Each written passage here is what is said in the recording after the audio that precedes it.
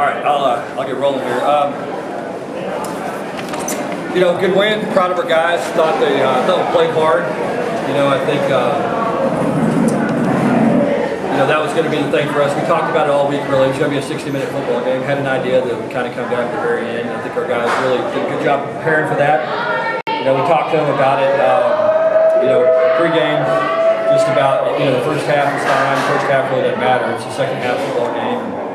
You know, you need to figure out a way to make some plays down the stretch, and to their credit, they did exactly that. You know, like I said, proud of the way they played. They played really hard. That's a really good football team to play against today. I mean, they're good. I mean, they're fast. They got a lot of playmakers on both sides of the ball. You know, really thought our offensive line played well. Thought we were able to run the ball against a really good defensive front. Gave us a chance, and you know, and I thought Shane, you know, made plays, and our receivers made some one-on-ones, so we were going to have to make coming in to have a chance to win. So, you know, the game kind of played out like we hoped it would, and proud of our players for executing the game plan and, you know, figuring out a way to win. What's more gratifying to you in terms of the development of your program, going on the road and beating a ranked team, or being 4-0 going into conference? Yeah, I mean, I think just figuring out a way to win a football game, you know, it's hard to do. Every one of them, you know, they're all different. Sometimes you got to score a lot of points. Sometimes you got to get a stop at the end. Sometimes you got to make some first downs and let the clock out. You know, I was proud of our guys. You know, the tide had turned there in the fourth quarter. They had a little bit of momentum, and they scored the touchdown. And we had the snap, a little miscommunication on the snap, and got pinned back there. And you know, had a really good punt. Thought Trevor Dimbo did a tremendous job putting the ball out of bounds and making him drive the length of the field. And then, you know, defensively, I thought we really played it smart. You know, we made them burn some clock. The drive before and then the last drive, you know, I thought we pressured them a little bit. You know, forced them maybe to get the ball out of the quarterback's hands before they wanted to. And our guys made some plays. You know, when you look at the significance of this win in just the context of both the rivalry and both, you know, SMU history, I mean, do you kind of feel that right now, or is that something that's going to have to sink in maybe? Yeah, I mean, I think, you know,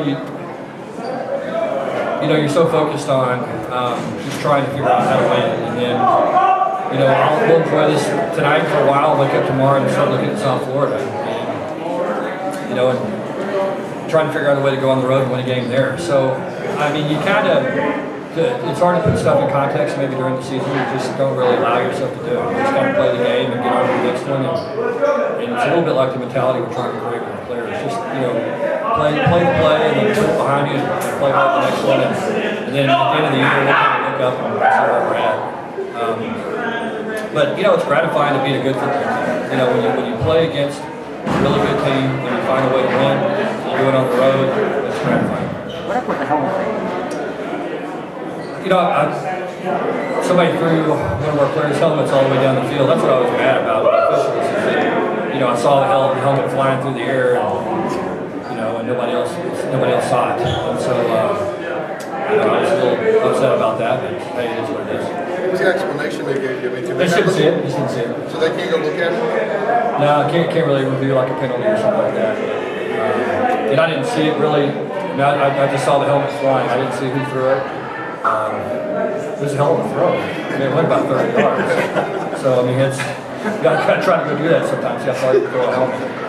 That's really impressive. Can you talk about your secondary? I mean, that was an outstanding game. Yeah, I thought our guys, you know, we gave up some plays in the middle of the field, you know, but I felt like that you know, we didn't want to give up any really big plays if we could avoid it. That was going to be really important for us, is to try to make them drive the length of the field. You know, when you have a young quarterback that hadn't played a lot of football, you know, you want him to force them to string plays together and to try to avoid big plays as much as we could.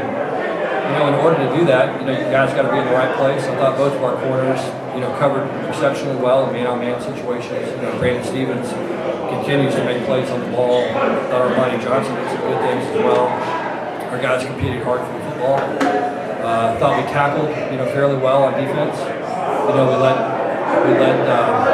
Gary Sampson have a really long run where we thought we had him tackled, and about an 80-yard run.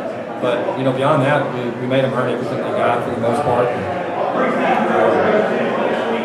You know, I thought, like I said, I thought our guys were in the right place, you know, to make plays on the ball. And then at that point, it's just about competing. And I thought our guys fought hard for football. Russell had that field goal.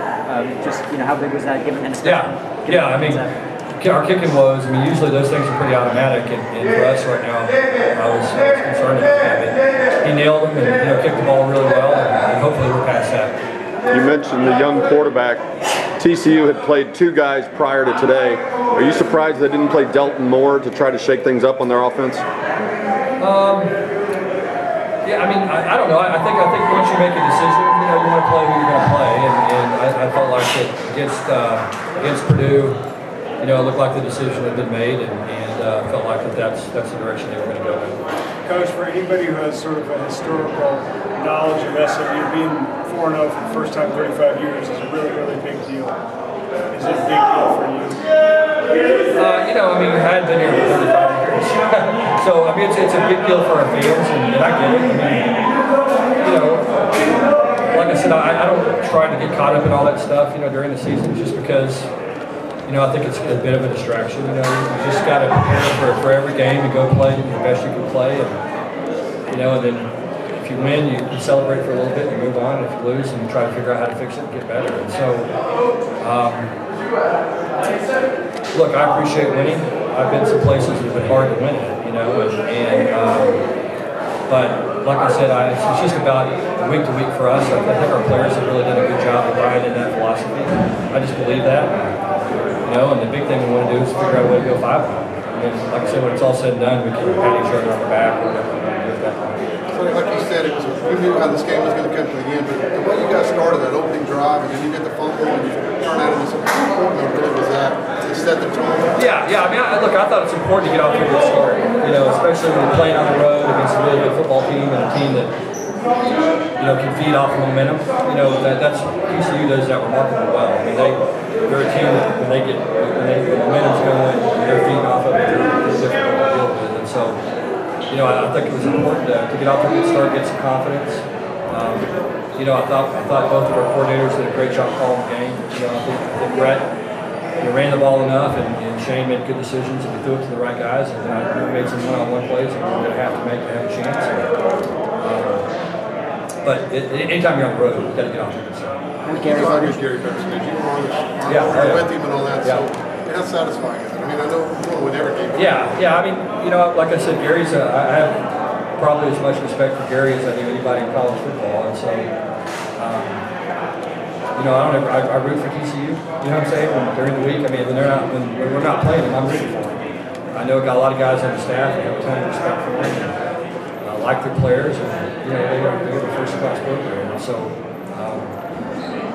but like I said, whenever you beat somebody as good as them, it's gratifying. Gary voted you, or he may have voted you in the top 25. Do you feel like you're going to get more of those this week? Oh, I don't care about that. I mean, that's kind of, like I said, that's you go out as fast as you get in. You know how that is. We just gotta get ready for South Florida and go play again on the road next week. One of the guys who was pumped up the most at the end of the game was Shane Buechele. Yeah. How big was this for him? Just to kind of come in, especially with everything. Yeah, I think Shane was 0-2 against the Texans, and so they had some pretty tough losses, I think, against them. And so it's gratifying for everybody. And I think, let me say this, I think us playing against Arkansas State, that game, week 1, and being in a situation like this, I think really prepared us, to have this kind of challenge again. We've played some pretty tight ball games, especially the first one, and the more of those you play, the more confidence you get from it, the more your guys learn from it. And so I think that experience helped our team today, and we're probably a little more battle tested, maybe than we would have been. But I'm happy for Shane. I really am. He's been a lot to our program, and I'm looking forward to watching him get better and better every week because I just think he's getting started.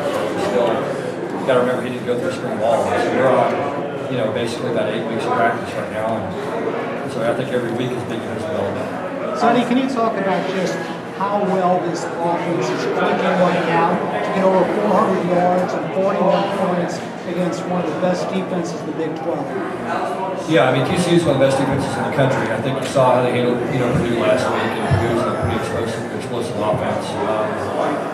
I think the good thing about it is we have a lot of guys who can make plays. You know what I mean? I think that's we have a quarterback that we believe in. We have some receivers that we think can win some one-on-one battles against really good people. We have backs that run hard, you know, and catch the ball well. You know, I think throwing the ball to those guys this week in particular was important. You saw Xavier have that big touchdown catch. You know, so I think right now we've got some good players in some pretty key positions. But having said all that, I think the key for us is our offensive line, just the improvement those guys have made. I think A.J. Ricker has done a great job with those guys.